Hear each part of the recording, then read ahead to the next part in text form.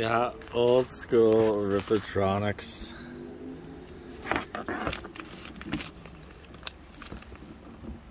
This dirty old dog took a little dip with the healer beavers in the old swimming pool there. You know, the secret swim spot.